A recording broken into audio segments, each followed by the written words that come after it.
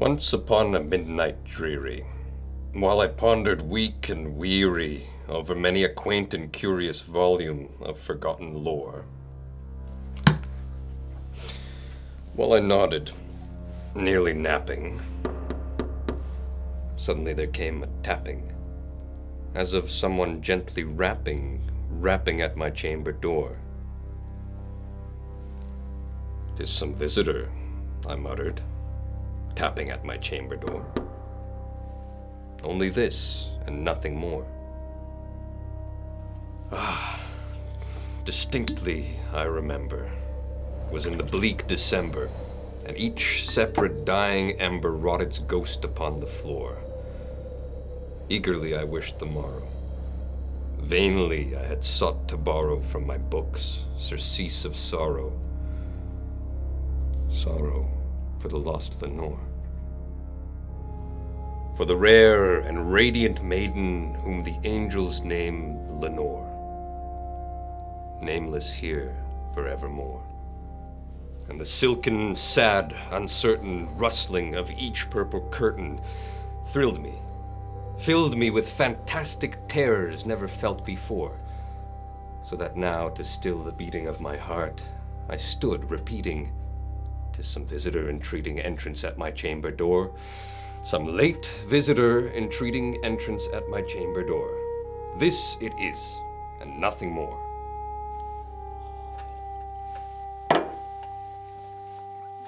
Presently, my soul grew stronger.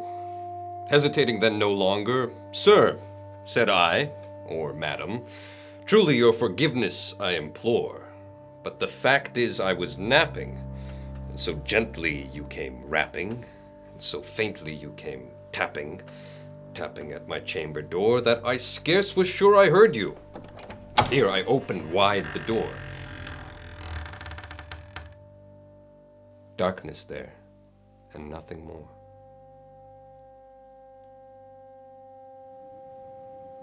Deep into that darkness peering, long I stood there, wondering, fearing, doubting, dreaming dreams no mortal ever dared to dream before. But the silence was unbroken, and the stillness gave no token, and the only word there spoken was the whispered word, "Lenore." This I whispered, and an echo murmured back the word, "Lenore." Merely this, and nothing more.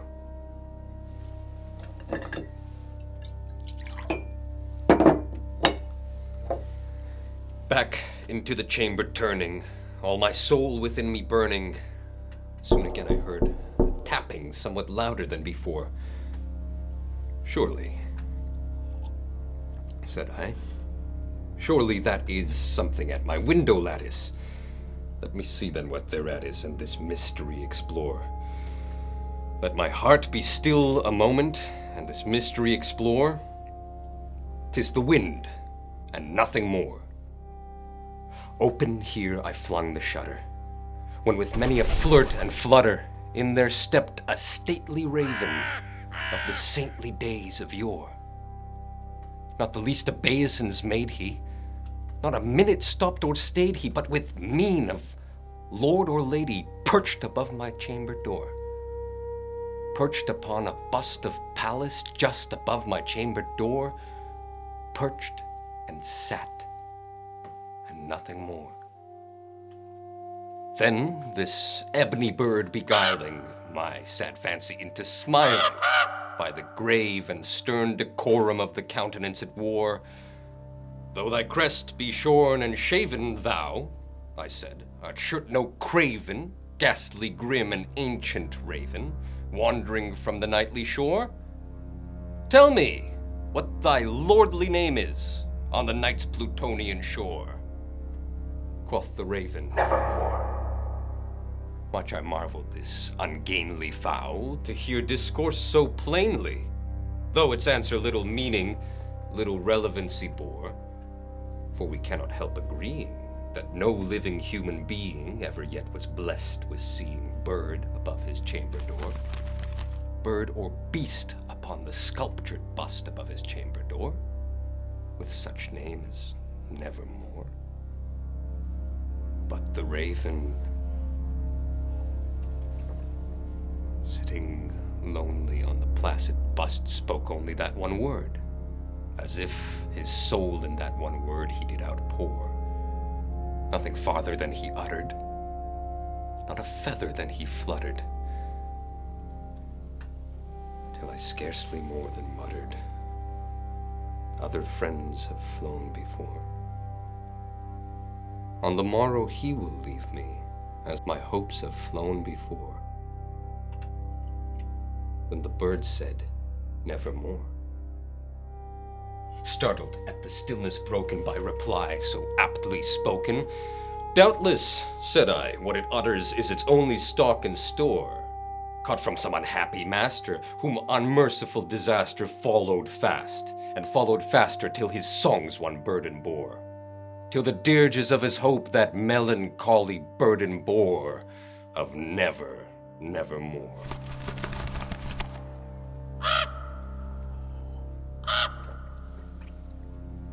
But the raven, still beguiling all my fancy into smiling, straight I wheeled a cushioned seat in front of bird and bust and door. Then, upon the velvet sinking, I betook myself to linking fancy unto fancy, thinking what this ominous bird of yore, what this grim, ungainly, ghastly, gaunt, and ominous bird of yore meant in croaking nevermore.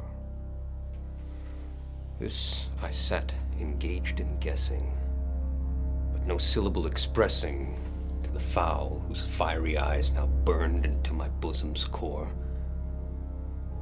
This and more I sat divining, with my head at ease reclining on the cushion's velvet lining that the lamplight gloated o'er, but whose velvet violet lining with the lamplight gloating o'er, she shall press nevermore.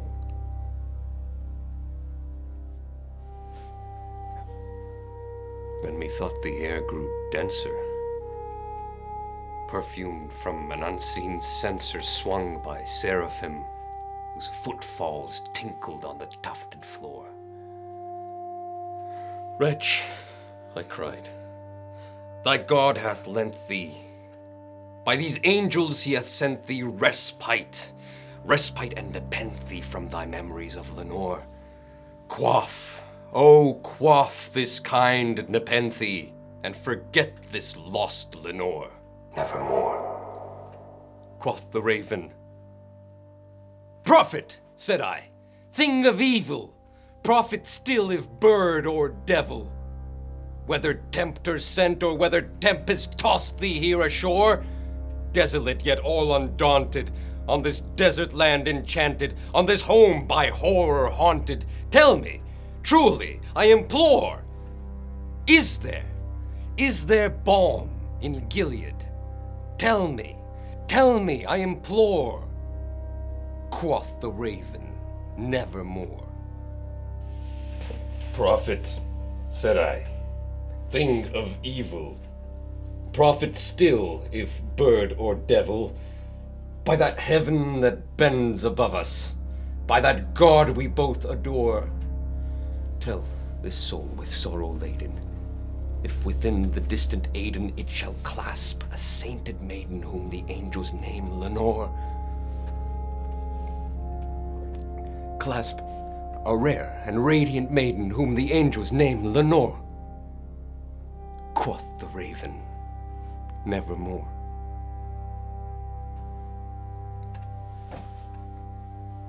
Be that word our sign of parting, bird or fiend, I shrieked, upstarting.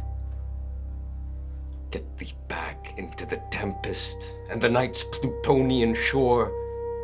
Leave no black plume as a token of that lie thy soul hath spoken. Leave my loneliness unbroken. Quit the bust above my door. Take thy beak from out my heart. and take thy form from off my door. Quoth the raven, nevermore.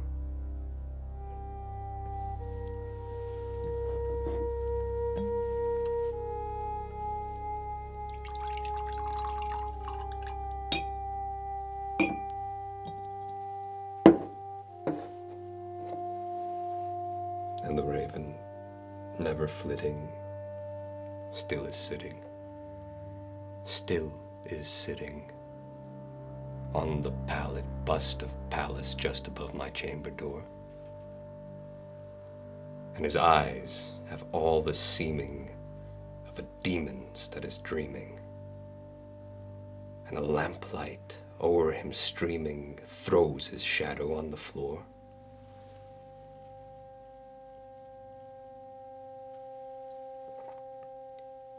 And my soul from out that shadow that lies floating on the floor shall be lifted nevermore.